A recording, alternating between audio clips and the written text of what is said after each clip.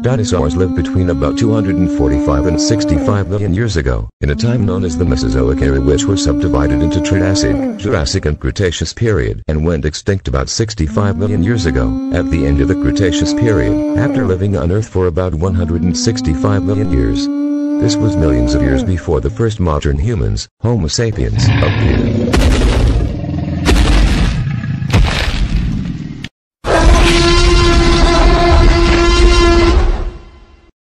Today, in this video we will know about 16 largest, famous and dominant dinosaurs that roamed the Earth about 65 million years ago.